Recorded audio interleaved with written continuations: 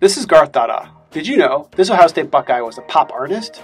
During the 1960s, along with Andy Warhol, Jasper Johns, and James Rosenquist, he became a leading figure in the new art movement. His work defined the premise of pop art through caricature. Inspired by the comic strip, this Buckeye produced precise compositions that documented while they imitated, often in a tongue-in-cheek manner. His work was influenced by popular advertising and the comic book style.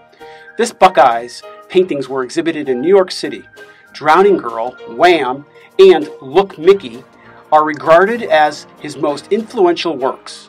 Roy Lichtenstein's most expensive piece of art is Masterpiece, which he sold for $165 million in January of 2017. If you like this video, please share it with your friends.